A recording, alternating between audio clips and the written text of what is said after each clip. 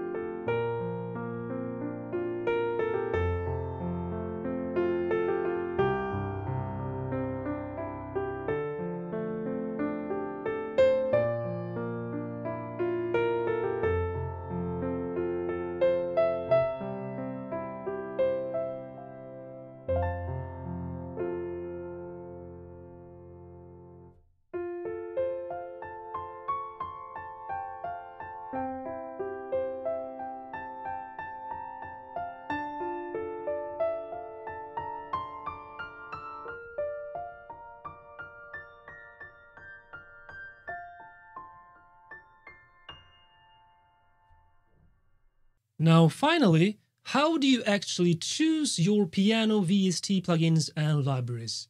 Well, first you need to realize that there is no such thing as one piano to rule them all.